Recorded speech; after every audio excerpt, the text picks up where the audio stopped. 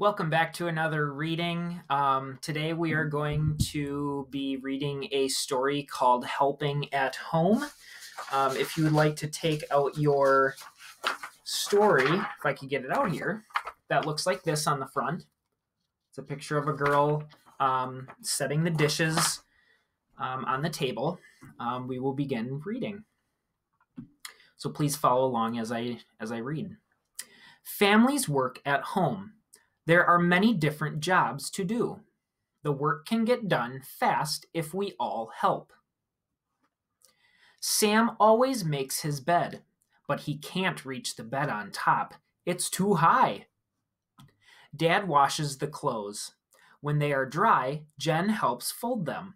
She is happy to help. Katie plays with toys. She reads stories too. Once she is done, she puts her things away. June helps set the table. She puts out the plates. Then she puts forks and spoons near the plates. If some food falls on the floor, Pam helps clean up the mess. Grandpa wants to plant flowers in the yard. Rob helps him dig and plant to make a garden.